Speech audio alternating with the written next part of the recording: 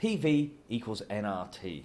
Well, the P is pressure, V is volume, N is the number of moles, RT isn't Richard Thornley, that's me, R's the gas constant, and T is the temperature. It can't be that simple. Well, the pressure has to be in kilopascals, volume in litres or decimeters cubed, same thing. The gas constant, that looks complicated, it's in the data booklet. And temperature, we might try and mess with you by giving it to you in a unit other than Kelvin, like degrees centigrade, but it should be in Kelvin, so just add 273 if we give it to you in degrees centigrade. So let me draw out an ideal gas. Well, there is no such thing as a real ideal gas. It doesn't exist in the real world, but the equation still works really quite well.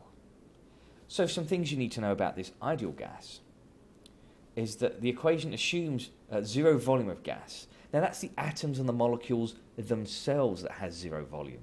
I'm not saying that V in the equation is zero. No, that's wrong. The individual atoms and molecules have zero volume. Wow. So helium, that's really tiny. But DNA gas, well, DNA gas, that's going to be huge if it even existed. So helium's going to give better results with the ideal gas equation than a big molecule. We're also assuming elastic collisions. And that means that they don't react and they don't stick together, the molecules. They just bounce off each other cleanly. They don't stick. So again, helium, that's great. Hydrogen fluoride, that has a strong dipole, so it's quite sticky. So hydrogen fluoride's not going to give us good results with the ideal gas equation. And if I have hot nitrogen and hydrogen, well, that's going to make ammonia. No, they're going to stick together and react. That's going to give me terrible results with the ideal gas equation. If I was to increase the pressure by decreasing the volume, it's no longer really a gas so much anymore. I'm kind of liquefying it. If I push gas together, then it could liquefy. The intermolecular bonds are going to be more attractive and everything's closer together, so it's going to stick together more. It's not going to be very gassy, if you will. And if I cool down an ideal gas, what will also happen is the molecules or the atoms will come closer together as the temperature lowers. As they get slower, the intermolecular forces will get consequently relatively bigger, and so they'll start to clump together. The slower things go, the easier it is for them to stick together, and that's bad, because if you stick a gas together, well, that's called a liquid. And so the colder it is, the more liquidy, if you will, the gas is becoming, the more it's going to stick to each other. So let's look at an easy question with no tricks in it whatsoever. So PV equals nRT. The pressure is in the question. The volume's in the question. The number of moles is in the question. The gas constant, well, that's in the data booklet. And that just leaves me with T for temperature. Now when I solve that, it's going to give me temperature in Kelvin, don't forget. And we're going to use 2 sig figs because it's multiplication and division. And the answer goes with the part of the question with the least sig figs. Well, that was an easy one. So this is a medium difficulty question.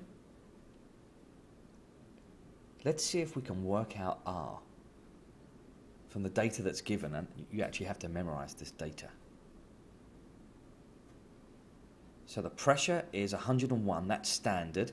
Some textbooks say it's 100, but the data booklet says 101. Oh dear.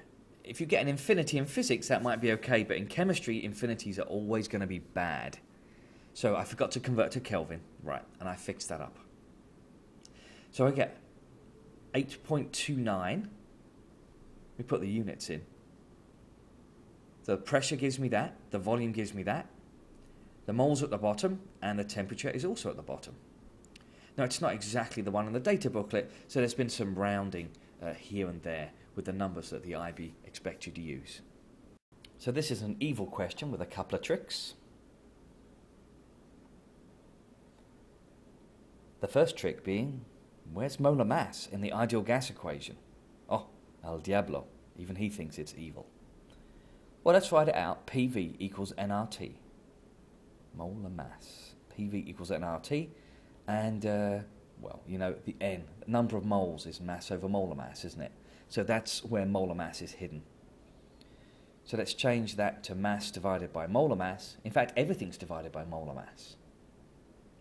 Rearrange that to get molar mass on its own. All right, let's put the numbers in. So 15.0 grams is the mass. Gas constant from the data booklet. Temperature, well, don't forget, you have to convert to Kelvin. Adding 273 gives you that. Pressure and the volume are, now the volume is given in millilitres, you have to convert it to litres. Great, that gives me a molar mass of 71.1, 3 sig figs. Now the question says the actual molar mass is found to be slightly different.